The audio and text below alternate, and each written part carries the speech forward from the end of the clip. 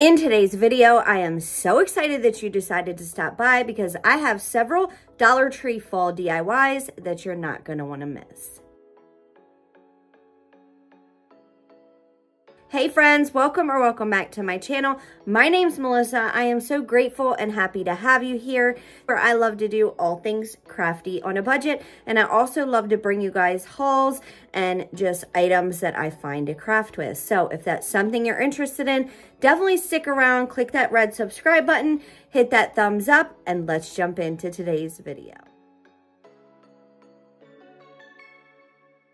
The first DIY, you're going to take a few different pumpkins that I got from Dollar Tree. This is the Thankful and Blessed one, the mini pumpkin that is the paint your own pumpkin, and then kind of like that medium-sized decorative one.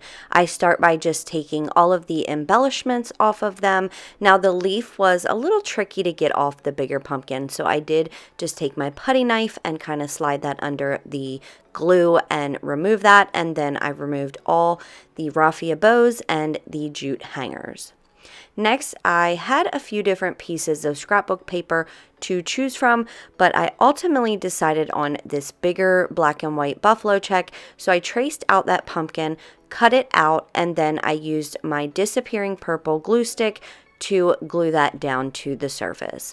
Once I laid it down onto my pumpkin, onto the back of the pumpkin, I should say, I made sure to smooth that out really nicely before moving on to the next step. Next, I give this middle pumpkin a distressed coat of my pumpkin Waverly chalk paint, and while the paint is still wet, I take a little bit of my gel stain and I just kind of brush some of that stain in the pumpkin to make it look like real wood. For the last pumpkin, I do the exact same thing I did with the orange pumpkin, so I give it a distressed coat of my white Waverly chalk paint, and then while that paint is still wet, I go in with that gel stain once again. For the middle pumpkin, I had this transfer from last year. You can see that it is well loved. That's why I keep telling you guys, if you see transfers that you love, grab them. That way you have them for years to come, because they are reusable upwards of, I don't even know, but lots of times, as long as you take care of them. So I laid that out on my middle pumpkin. I marked where the wording would be, taped that off with my painter's tape, and then at first I was going to give it a distress coat. Y'all know how I do, but some of that orange was still showing through and like mixing with the white, so I did just give it a nice thick coat of my white Waverly chalk paint. Once that was dry and I took the paint off, then I pulled out my burlap. I measured out a piece for that middle piece where we just painted it white, and then cut that down to size.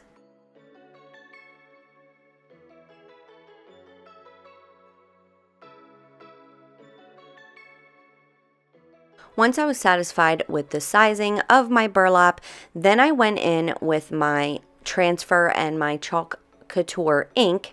I actually got questions about this in my last video. So we do have ink, which is permanent, and then we also have paste, which is removable. So here, because we're using burlap, it's a fabric. I was really nervous to do this because the burlap has all those really tiny hairs, but it washed right off. It was no big deal. And I did not speed this up because I just wanted to show you guys that I always take my time when I am chalking. It looks like I'm going pretty fast because I speed it up, but I do take my time to not press too hard, get my paste nice and evenly spread. And then before I go like ripping off my transfer, you're going to see here in a minute that I very carefully pull it up to make sure that all of the ink has went through the transfer. And you're going to see that it did not. So I just lay my transfer right back down, and then I go a little bit more heavy-handed. But at first, especially with black paste, You definitely want to go very light-handed. Make sure your paste is stirred, and when you pull it up, make sure that you pull it up nice and slowly. That way you can eliminate bleeding. So once I figured out that it needed more ink, I went in heavy-handed, like I said, pulled that up, and although it's a little bit distressed, I personally like the way that that looks. So I let that dry really well and then glued that down to that middle part. And then I further distressed that white little pumpkin with my mini chip brush and that same gel stain. I also had this piece of poplar in my stash, so it was just a scrap wood, and I also stained that piece and then set it aside to dry. I took my jute from Dollar Tree, glued it to the back of the middle pumpkin, and then wrapped it around that stem a couple times, and then glued it to the back. And then I also made a simple buffalo check bow. If you guys need to learn how to make a bow, I will leave that in the cards in the right hand corner. So I just glued that down to the middle pumpkin on top of the jute. And then for the bigger pumpkin, I did the exact same thing with the jute.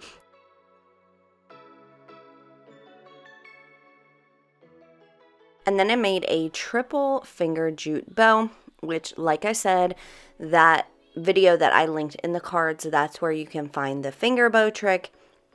Then I took that raffia that we originally took off of the bigger pumpkin, glued that down to the jute we wrapped around the stem, and then glued the triple jute bow down to the raffia bow. Hopefully you guys caught that. I know that was really long-winded. So moving on. Now it's time to glue everything together. So I take the middle pumpkin, I kind of lean it up against the bigger one to make sure that I like the placement, glue that down, and do the same thing with the smaller pumpkin. Next, I take the leaf that we took off the bigger pumpkin, and I just kind of dry brush some of that gel stain all the way around the leaf to give it some distressing and make it look a little bit old and weathered. Glue that down to the smaller pumpkin, and then last but not least, I glued all of the pumpkins to that scrap wood that we stained, and then to stand this up and make sure that it doesn't go anywhere, all I did was glue 3 Jenga blocks to the back. Now, to finish this off, I realized that some of my scrapbook paper was hanging over the edge, and it was driving me nuts. My OCD did not like it, so I just sanded off that excess.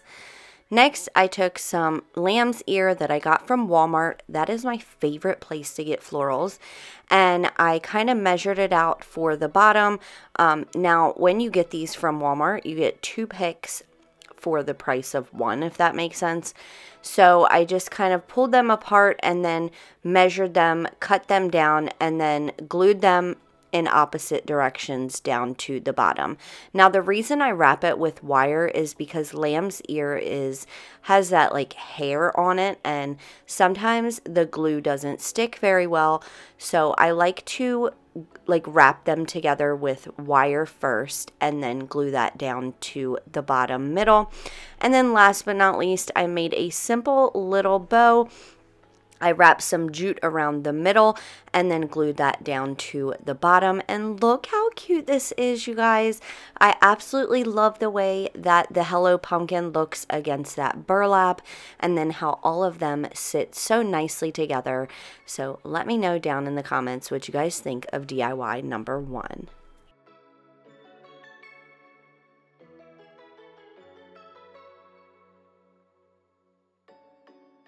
Moving on to DIY number 2, y'all, these were so simple and easy to make. So I took 3 jars that I got from Dollar Tree, and I took the stickers off the bottom. Now, these were so annoying.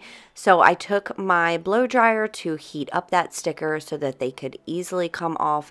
And then I took off the tops of the jars, glued the rings down to the middle part. I forget what they're called.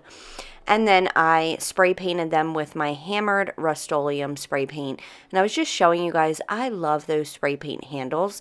It makes spray painting so much easier. So I definitely recommend those. I can throw one in my Amazon shop for you. But next I paint the jars, one of them with my Moss Waverly chalk paint, white Waverly chalk paint, and then the last one I made a mix of white and pumpkin. Now, I did use the pumpkin in the last project, and I did use it last video, but I'm just feeling like it's just a little too bright for me. So I did just tone that down a little bit and then painted that last pumpkin with that mixture. Last pumpkin. I painted the last jar with that mixture.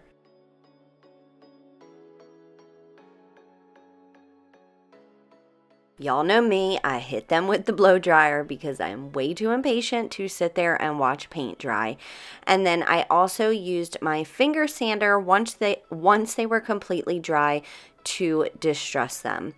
Now, there is no like specific way I do this. I just kind of randomly you know, sand spots, and when my eyes are happy, then I stop. If you don't like it, then you can totally leave that step out. However, I'm not really too sure how your lights would glow if you don't distress it.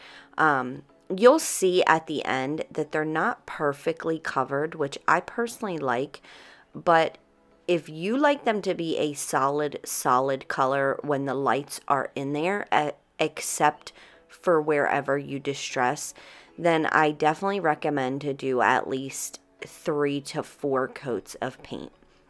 Once I was done with the sanding distressing, then I used my chip brush and my gel stain and further distress them. That way, like during the daytime, you could still really see that distressing. And then I took these fairy lights that I got from Amazon. I can also link them in my Amazon shop in the description box below. And I just make sure that all of them work first and foremost, and then unwrap them, stick them in the jars, and then glue them to the back of the jar, making sure that the screw part of the battery pack of the lights is facing towards you. That way, if your batteries die, then you can change them really easily. Next, I grab my lids because they were finally dry, and I just take a little tiny brush and once again that gel stain, and I just randomly dry brush spots here and there. I really wanted these the lids to really look like dirty and old and weathered. I just love that look for fall. So I really went heavily in the front, and then I repeated that step for all of them, and I also dry brushed them with my mini chip brush and that same gel stain. I then pulled out those little wood pieces that we hauled last week. I can link that haul in the right hand corner. And I just pick out some of those stems. Now, they were a little bit too long. My miter shears would not cut through these because it's like solid wood. So I pulled out my mini miter saw, once again, linked in my Amazon shop, and I just cut those down to the size that I liked, and then glued those to the middle of the lids of the jars. Next, I go in with the jute once again and wrap that around the neck of the jars, hot gluing that so it doesn't go anywhere, repeating that step for the orange and the moss color. And then for the white jar, I tied a piece of buffalo check ribbon because we're gonna kind of do reverse. So for the orange and moss color, like I said, we wrapped the jute around, and then I made 2 bows with the buffalo check and glued those to the middle. And then for the white one, I wrapped buffalo check around the neck and then glued a jute bow to the middle. And that was it, you guys. I was going to embellish these and put like different stuff on them, but I was just really digging the plain look of them. I don't know. Let me know down in the comments. Would you have embellished them more, or do you like them plain? I also really love them lit up at night. I know some people might not like, you know, that streaky paint look, but I personally do. So once again, let me know down in the comments if you guys like them more during the day with embellishments at night, etc.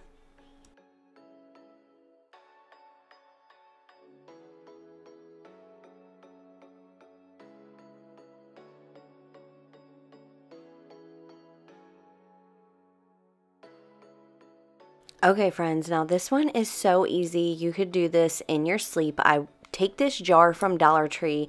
It reminded me of a pumpkin the second I saw it. So I picked up several of these for this season. I have several ideas for these.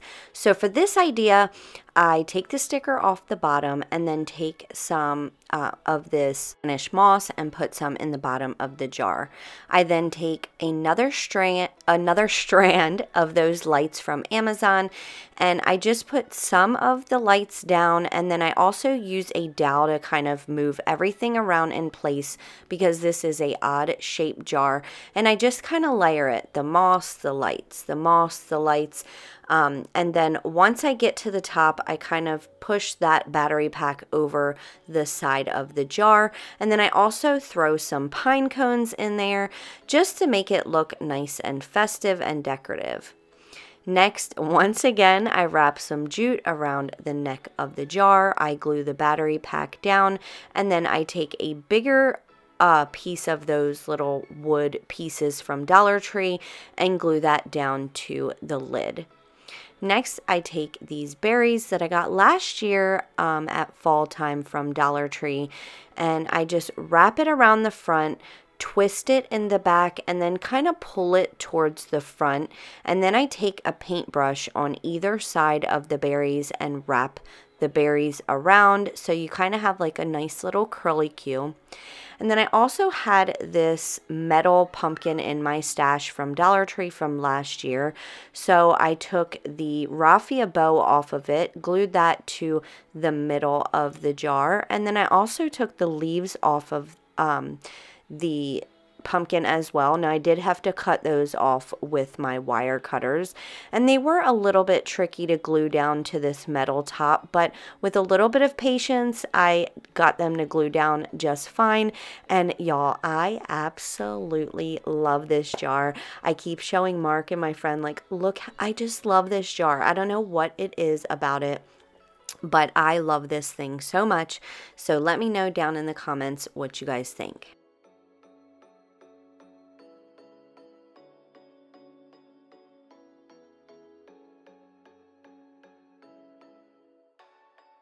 Okay, friends, moving on to the last DIY. If you guys are still around, you guys are the best. So I was just showing you that you can use the smaller crates or the bigger crates. Now, I personally like the bigger closed ones, but if the smaller ones are all you can find, that's totally fine. So I lost the footage, but all I did was glue them together, paint them white, and then distress them really nicely. Y'all know how I do. And then I took these 1-inch square dowels that I had in my stash from making my son these canvases. I had bought a bunch of them and I bought too many. So anyway, what better to do than craft with, my dear? So anyway, I cut those down to size. We're going to make another stand if you guys have not figured that out. I recently made a bumblebee stand back in, for summer decor. So I can link that in the cards as well. And if I forget, you guys, look, I have so much going on. If I forget, just let me know in the comments and I'll do it. But anyway, I cut them down to size with my saw. It's linked in my Amazon shop in the description box. I glue those down to each corner with my wood glue and some hot glue, and then paint them with white and distress it so that it matches. Next, I pull out 2 of these metal pieces from Dollar Tree in the copper color, and I also kind of lean that up to my stand and bend it where I would like my awning to be. Now, this is personal preference. If you like it a little bit longer to the front or whatever the case may be, you can bend your pieces as short or whatever as you like, if that makes sense. So I did mine about 3 or 4 curves down. And I did that to 2 pieces, like I said, and then lined them up to fit the awning and then glued it down with some hot glue. Now, I'm going to tell you guys, definitely use some super glue. You're going to see here in a little bit that I do have clamps on them because I did end up having to super glue it. So don't make the same mistake I did. because I have a mess of hot glue that looks like crap, but we covered it, so don't even worry about it. So as you could see there that I drilled holes in the back of our dowels, and then I also attached our roof piece with some wood screws that I also got from Amazon. And then now we're going to work on all the little embellishments. So I take this fabric. Yeah, it's fabric, Melissa. Pregnancy brain is a real thing, you guys. Like, whoa, it's serious around here. But anyway, I take this fabric that I actually got last year, once again, from Dollar Tree. It is this cute little orange and white buffalo check, and I cut a piece off and then cut triangles, cut another piece of jute, and then I glue my triangles to the jute. Now, the easiest possible way I found to do this was to glue the edge of your little triangle and then lay your jute on top of that. And then my squeegee, y'all, I love my squeegee from my Chalk Couture for drying hot glue and not burning your fingers. It's absolutely amazing. So dual purpose there. And then obviously I glued that to the top inside of my little awning, or whatever you want to call this, pumpkin stand. Now I wanted to make little decorations, so I took out these little chalkboards from Dollar Tree, and I also took out my tiered tray stencil from Chalk Couture. I can leave all the Chalk Couture products that are in my shop that I can link. I will link for you guys all in one link. You can add and subtract from that link as you like. It'll just take you to a cart, and then you can, you know, like I said, add or subtract. So I take the Farm Fresh and I transfer that on with my white chalk paste onto one of the little mini chalkboards, and then for the second one I took the pumpkins and transferred that on. I also wanted to mention, you guys can now text me at 302-204-0881, the word Chalk Couture, if you guys want more info on the 40% discount on all the items that you guys can now get for kind of like a Cricut access. So anyway, just text me. I'll give you guys the info. And then once I was done with the little signs, then I went to the front of this, pulled out this pumpkin patch transfer. This is a really old transfer, I believe. I don't know. Don't quote me, but I know it's at least a couple years old. But again, I have a lot in my stash, so I love to mix and match them. That's the beauty of DIY and using your favorite medium, is you can do it how you like. And with Chalk Couture, they're reusable, so I'll have them like forever. So anyway, once I was done with the wording, then I transferred on those pumpkins and the stems, which also came from the exact same transfer. It was a huge one, and E size is 24 by 18. So it had a bunch of fall like embellishments for the truck. But anyway, now I'm just rambling. So once I was done my transfers, then obviously you saw I cut more pieces of square dowels because it was kind of like caving in the middle, which I had a feeling was going to happen. But anyway, it's no big deal because I added it. So I cut two pieces to go on the other sides of the crates on the inside. Cut those down, painted them white, distressed them, and then glued those down to give that more stability on the inside. And then, like I said, the roof had a little bit of glue that I was not liking. I tried to cut it off, but then the roof was like trying to come apart, and oh my goodness, you guys, it was a mess. So plan B was to just cover it up with something, and I actually love this way more. So it was like a happy mistake. So don't ever get on yourself for mistakes, because it might turn out way better in the end anyway.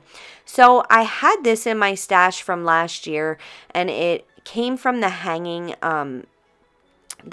shelves from Dollar Tree that I made another shelf out of, and I kept the jute in my stash. So I just glued that down to all of the edges and wherever the two metal pieces met, and then I just embellished the inside, you guys. I absolutely love this little stand. Let me know down in the comments which project was your favorite.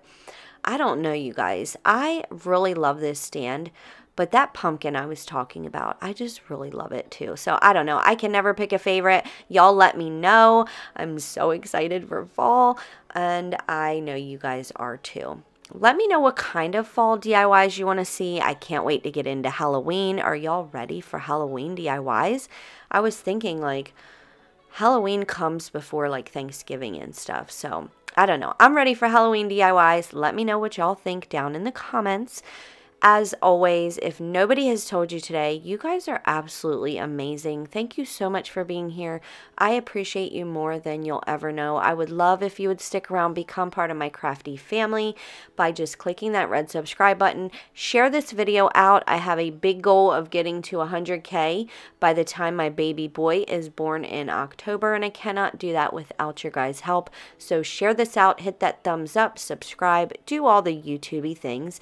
And like I said, y'all are gorgeous. You're amazing. You can literally do anything you set your mind to, so don't forget it. Also, if you guys need any xoxo info, or if you need any ketone info, how I recently just lost 60 pounds prior to my pregnancy, text me at this number, the word ketone or the word xoxo, and I'll get that info to you. So anyway, you guys, thank you so much for being here. I love y'all so much, and I'll catch you in the next one. Bye.